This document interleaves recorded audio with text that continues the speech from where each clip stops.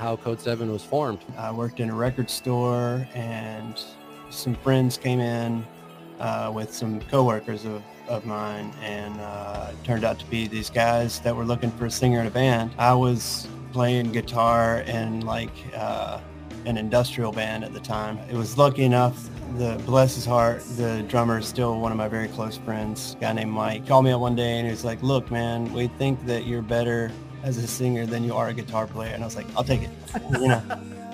So sometimes that's what you need, right? From a friend, yeah. That's what you need sometimes. Yeah.